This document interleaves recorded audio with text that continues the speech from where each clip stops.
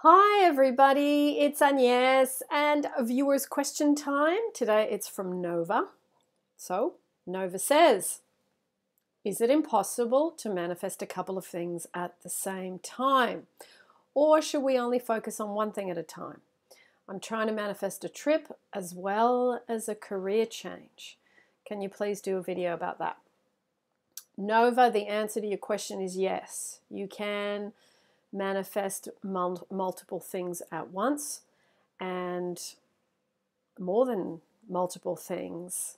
I sometimes have got 4 things on the go.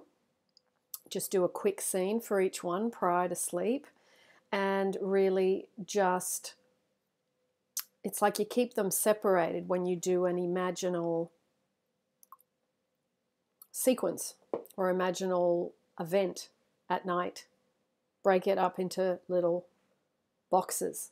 Okay, so as an example, you go into sleep, you imagine your trip, you imagine walking around the country, eating their food, enjoying hearing the language, seeing with your imaginal eyes what it is that you would see in that country. You could even imagine taking off on the plane, arriving at the airport, feeling yourself eating the plane food, them saying, would you like something else as they serve you? And then the takeoff and the landing, you can imagine that part too, because unless of course it's a trip where you don't need to fly. So you could do that, and then you could also, then you pause 10 seconds in the blackness, in the silence, and then you generate scene number 2. Scene number 2, you're in the most amazing job you've ever had, or career, or starting your own business. You're enjoying working, and just add in the details, whether you're working with people, working alone, working from home, starting early, starting late, working inside, working outside. Add in all the detail as well through your imaginal scene, and then you get the feeling of the wish fulfilled. I love being here. This is so great. I love my colleagues. I love where I sit. I love the view from my office.